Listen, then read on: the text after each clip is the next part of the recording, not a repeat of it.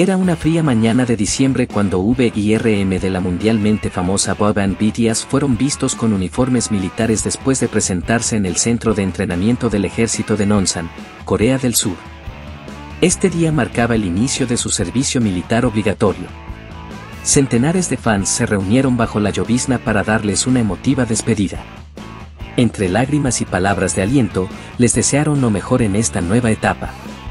Incluso Suga, Jaehoop y Jin, que ya estaban en sus respectivas bases militares, pidieron permiso para estar allí, en una de las últimas reuniones que tendrían con sus compañeros por un buen tiempo.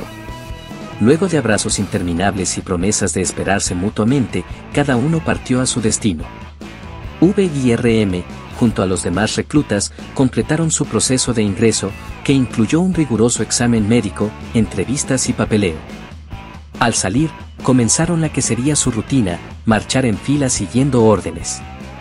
Algunos fotógrafos lograron captar ese momento, en que los icónicos idols, ahora con el pelo rapado y vistiendo gruesos ponchos militares, caminaban bajo la lluvia con pesadas mochilas al hombro.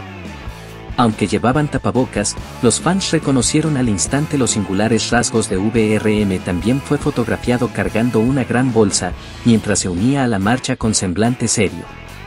Verlos así, marcaba un antes y un después en sus vidas. Los otros miembros de BTS, Jimin y Jungkook, también se alistan para iniciar su servicio militar en los próximos días.